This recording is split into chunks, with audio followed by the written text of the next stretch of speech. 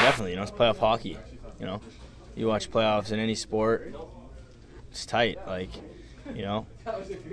Guys are playing that extra little bit they got, and it's just every inch counts in playoffs. And if you lose, you go home, and we know that, and that's why the games are so tight in playoffs. And obviously, as the series goes on and as the games go on, every game gets that much more intense.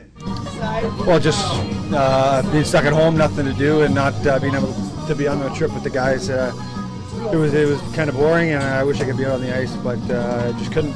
Yeah, it's just pretty unique. I mean, kind of just want to feel my way in again and not stepping on any toes. I mean, the team's doing well, and it's it's kind of my first time stepping back into a team. I mean, I've been here all year, but the team's been through a lot since I've been gone, and trying to just feel it out again.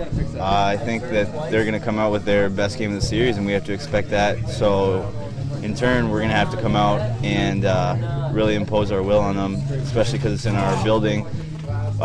We like to think we play well here and we're comfortable here. So tomorrow's a big game, and we're going to have to be on our game in order to get a win. No, I think we're just going to play our game and worry about what we got to do, and keep making adjustments we make, and be all business tomorrow. The little things, having third guy high, trying to play good defensively, get the pucks in behind their D. We know they got some good skilled guys, but we just got to keep them grounded and play in their zone rather than our zone.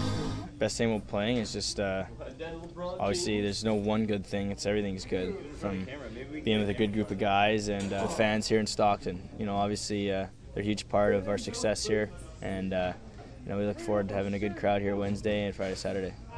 Definitely not growing your playoff beard because it's really itchy, but in this building it's really loud and it's really fun to play in, as it is up there in their building, but it's probably a little better in our building when you get all the fans behind you.